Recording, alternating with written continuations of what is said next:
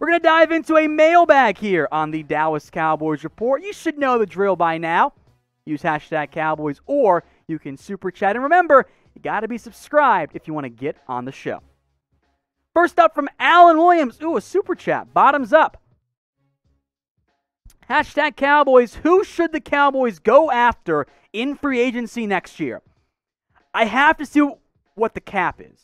Is it going to be at the floor of 175, or more likely, is it going to be like 190 approaching 200?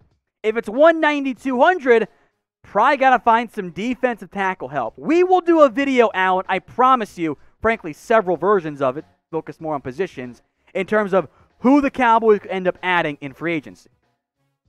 Alakai Trimble, when we go back to a 4-3-1 gap scheme, which, by the way, I also got to see in terms of who the Cowboys pursue in free agency. Bottoms up. I mean, the Cowboys have run a lot of 4-3 in terms of 4 base linemen because it's a nickel base like most NFL teams. But you're right. I think the one gapping versus two gapping things matters. The problem this year for the Cowboys front four has been that outside of DeMarcus Lawrence, your guys can't even one gap that well. Antoine Woods can kind of too. But that's 2 guys out of the 4 you're playing, and your linebackers are lost half the time. So I say probably, yeah, they're going to revert back to more of that 4-3-1 gap scheme. I am very curious to see which route this team ends up going when it comes to defense and scheme in the offseason. So that's going to be a critical question for them to answer. From Tony Higgins, hashtag Cowboys should draft Fields and trade Dak. He threw in hashtag Cowboys twice. Thank you, Tony. There is an argument to be made that, yeah, that makes some sense. The Cowboys might also not even end up being in Justin Fields' draft range. I get the argument, right? You can reset the quarterback contract market. Justin Fields is not market, but situation for your organization. Fields is a great prospect. In the end, I lean against that because, frankly, with the way draft pick capital is valued, I think you would be able to get more from a hypothetical top 3 pick, or at least close to it, than you would by trading Dak and having his new team pay him. So from a draft capital, let's just say it's a wash, right? Don't forget, I know Dak Prescott is a top 10 quarterback. I like Justin Fields, the prospect. But go through the recent quarterback draft classes. How many of them are top 10 QBs? Dak, Mahomes, Watson, maybe Kyler Murray, then that's a maybe? It's not a great track record. I think from a value perspective, give me the guy I know is a top 10 guy. But you guys can get your votes in here. F for Justin Fields, or type in P for Dak Prescott. I'm down to listen to the arguments. I think it's a good discussion to have, one that should be had within the Cowboys organization, but I think the answer should end up being P for Prescott. From Dwayne Jackson, do you ever think Jerry Jones will have a come-to-Jesus moment that his way has not worked or will never work? Will he ever realize this? I mean, to be fair, it did work at one point. Jerry just wanted a little bit more credit than what he was getting. So I don't know if Jerry's going to change his tune. I will say that Jerry's given up a lot more power than, say, an Al Davis did, and I'll give him credit for that. But after 25-plus years, Buck's got to stop at the top, you know? All right, from TNC Gaming, can Gregory Rousseau play defensive tackle? Gregory Rousseau is an edge rusher out of Miami. It's a good question because Rousseau had a great statistical year for Miami, but a lot of his production actually came from really lined up as a zero tech. I do think that there are times you can and probably do want to put Gregory Rousseau on the interior as kind of that David Irving pass rusher from the middle. The problem is Rousseau's 6'5", maybe 260. So he cannot be a full-time defensive tackle, and that's arguably thought to be even a rotational 3-tech on passing down. So that's why he's not going to be as well-regarded in the NFL as he will be by, I think, just where we sit right now.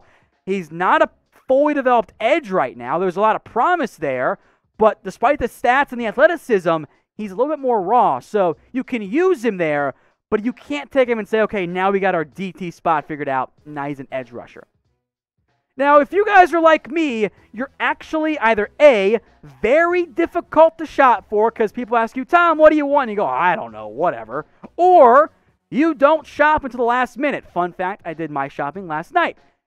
This can help you guys. Go get yourself a Fanatics gift card. If you don't know what to get your dad or your brother or your friend or whatever, let them do the shopping for you. Chatsports.com/gift card. You can get a variety of Fanatics gift cards. That way they can pick whatever jersey or t-shirt or hoodie that they want, and that way you don't get them a bad gift that they never end up wearing. This makes your life a whole lot easier. It's chatsports.com/gift card.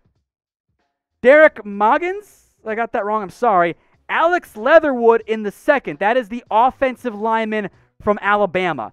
I don't mind him in round 2. I think in general, for the Cowboys, I think you'll find some value if you have that early second-round pick if you want to go offensive line, because Penei Sewell's OT1, and then it's some combination of Christian Darrisaw from Virginia Tech, Jalen Mayfield from Michigan, Sam Cosmi from Texas, Rashawn Slater from Northwestern, Leatherwood, Liam Eichenberg from Notre Dame.